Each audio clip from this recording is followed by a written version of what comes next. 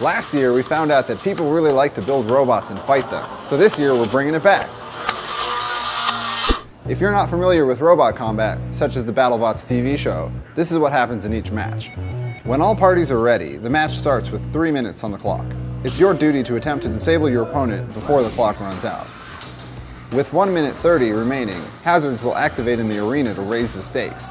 Last year we had some saws, but this year we'll have something different, but we won't tell you what. The match is over when one team is incapable of moving for 10 seconds, or if either side taps out. All teams in a weight category will fight in a double elimination bracket. This means you can lose one fight, repair in between, and still achieve victory. Like last year, you can participate in the 1 pound ant weight class or the 3 pound beetle weight class. The rules we're using were established by the Spark Partnership for Robotics in Europe, tuned for our event. These rules are linked in our SparkFun promotions and competitions section of the forum, where you can see what parts and rules are applicable and what the requirements are for a successful tech inspection. Also, ask questions to clarify. We'll post the answers in errata in the forums.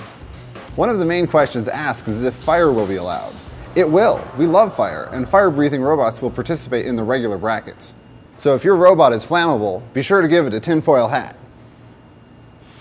You can use traditional RC radio equipment or build your own, as long as it fails in a safe way. We've already got a few teams registered, including a couple of our robot builders from years past who worked AVC and couldn't participate.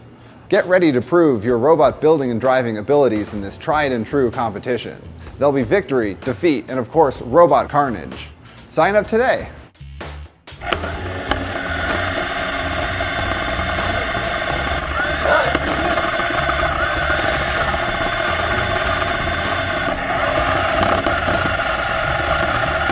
How do you get it to work?